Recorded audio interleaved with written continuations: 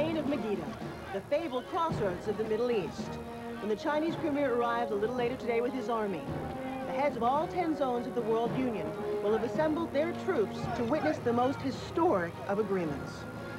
The new leader of the United States has just arrived. With the final terrorist stronghold destroyed, celebrations have intensified here at the historic Temple Mount in Jerusalem as we await the inauguration of Stone Alexander as the first ever Chancellor of the United World Union. Over to you, Chuck. Thank you, Dana.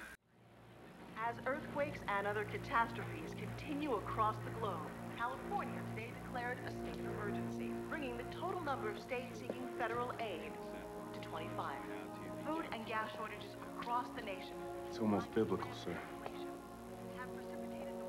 I hope I'm making the right decision. Today, congressmen from both sides called upon the president to accept the World Union's offer of membership, which would result in immediate relief. Well, at least the networks will be happy.